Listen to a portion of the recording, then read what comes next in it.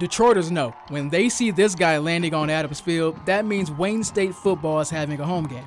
But this wasn't your ordinary Warrior home game. It was literally unlike any other in Wayne State's history. The first night game ever.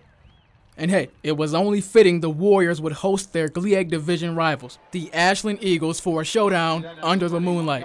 The last time Wayne State beat Ashland, Detroit Lions running back Drake Bell rushed for 6 touchdowns against the Eagles back in 2009. But tonight, in the first ever Under the Lights game in program history, the Warriors can change the course of recent history in unique fashion, but also change their momentum to hopefully get the first win of the season.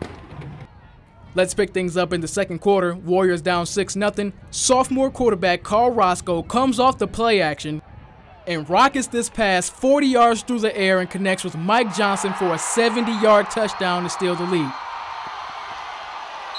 Boys got some hands. Later in the half, the Warriors up 14-6. The Eagles looking to score before halftime. Quarterback Austin Brooms pump fakes, tries to leave the pocket and gets sacked by Norris Friday, and the ball comes loose.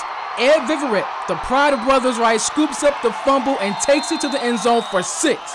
Viverette will finish the game with 3.5 sacks. Moving to the third quarter, the Warriors with a comfortable 21-6 lead, but the Eagles within disturb the peace. 1st and 10 at the Warrior 37. Tony Davis gets the handoffs and coughs up the football. Eric Swaterman returns it 42 yards for the touchdown. 2 fumbles returned for a touchdown. That's cray-cray. 21-13 Warriors up. Eagles clawing back. Still in the third, Eagles running back Anthony Taylor hit him with the juice on this one. Taylor gets the handoff, gives a mini hurdle to the safety and takes off down the sideline. Almost took it home, but Garen Duhart trips him up at the 2-yard line. Eagles in scoring position, 2nd and goal. They hand off to Anthony Taylor again and say, here, finish the job. Plunges in for a 1-yard touchdown, which allows Ashland to come back from being down 15 to reclaim the lead. 22-21, Eagles up. But in the fourth quarter, the Warriors would answer back early.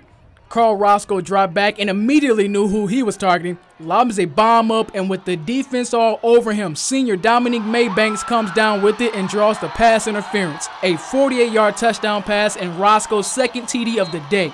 Warriors up 27-22 and looking to hold on.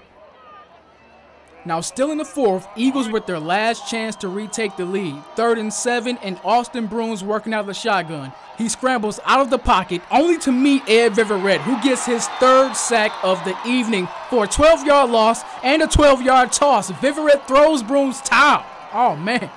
The ref is like, look here, young man.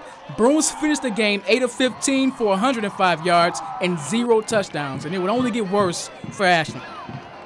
With only 2 minutes left in the game, 3rd and goal at the Ashland 3, Wayne State backup quarterback Doug Griffin fakes to Tony Davis and scrambles in the end zone for his 2nd rushing touchdown of the contest. Warriors able to add that exclamation point to the scoreboard.